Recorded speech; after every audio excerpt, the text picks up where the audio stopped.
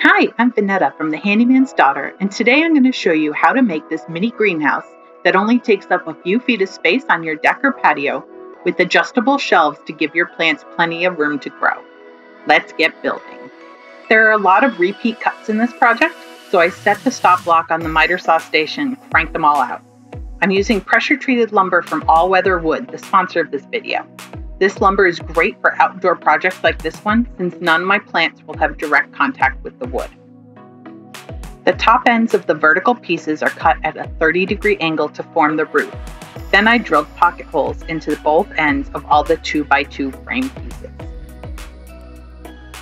The 2x2 boards are the same thickness as 2 fence pickets stacked together, which ends up working perfectly for the cleat system I'll be using for the shelf slats.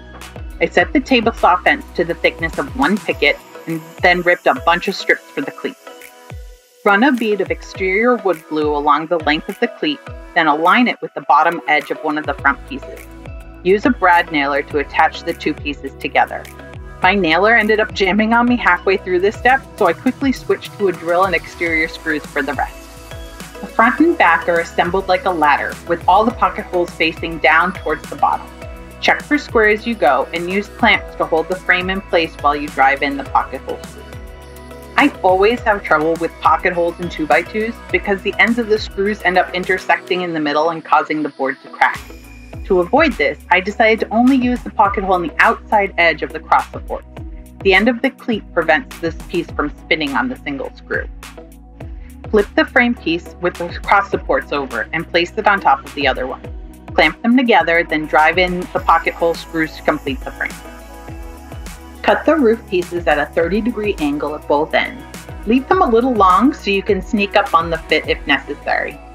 Then apply wood glue to the joint, clamp it in place, and nail it together. Take the remaining cross support and join both angled pieces together with more pocket hole screws. Drill countersink holes where the roof lines up with the vertical pieces, then screw it all together.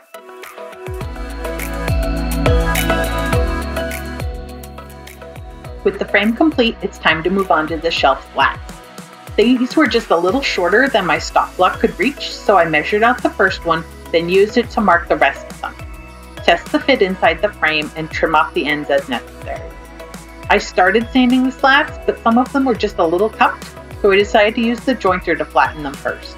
Just a few shallow passes brought out the beautiful wood grain and cleaned them up quickly.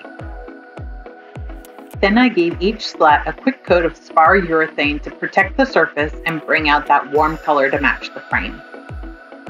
I couldn't wait to load up my new greenhouse with plants. The cover fits perfectly over the frame and zips up to help keep in moisture and heat. I started a few trays of seeds a few weeks ago, and the seedlings are just starting to sprout in the greenhouse. I also picked up a flat of strawberry starts for another garden build coming up soon, so stay tuned for that project next week. If you want to build your own mini greenhouse, you can check out the tutorial and get the woodworking plans over on my website with the link in the description. Thanks for watching.